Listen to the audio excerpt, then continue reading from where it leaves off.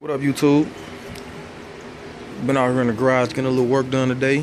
Got that little fire back, so been in the garage a lot lately. Got out here and raised the body up a little bit more earlier. And get ready to get these suspension parts together up here. Steering parts rather. Get the steering parts on there.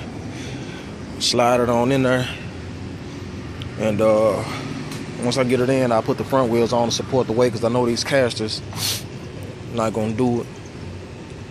I don't think they rated for that much weight, so that's why I really want to get the rear end in so I can go ahead and get the body down. Got some more bricks up front, some more out back. So yeah, it's about ready. It's about ready to come on down. Get it together. Finish smoothing out the firewall. Getting ready to make my heater box delete plate, so I can get ready to start mocking up my under dash heat AC unit. These are all the wires from my LS Harness, just sitting in the car,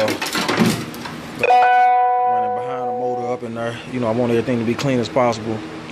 Don't really want no wires to be shown, only the ones that has to be shown. So I got them running down the back of the engine. They're gonna be under the coil covers, most of the wires, so you won't see those. Want my engine bay super clean, so that's what I'm doing, smoothing out the firewall. Got a little bit more of this, I don't know if y'all can see it, this gunky stuff on here, man. Hit that with a little heat to warm, to soften it up, and the wire will knock it clean off. Smooth that joint out.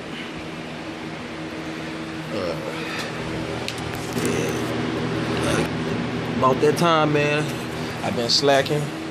You know, every once in a while you get tired of these cars, so you know, you gotta take a little break on them. Yeah, you know, got everything ready to go. Pull the dash back out, set it to the side for a minute. We'll be going back in shortly. This wood from out of here.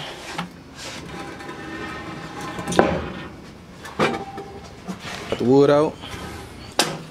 So now it's just bring that baby on down.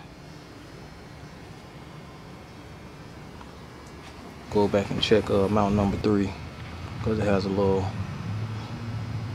thing from under the body that has to go into the rubber mount. That's the little nipple that sticks down on mount number 3.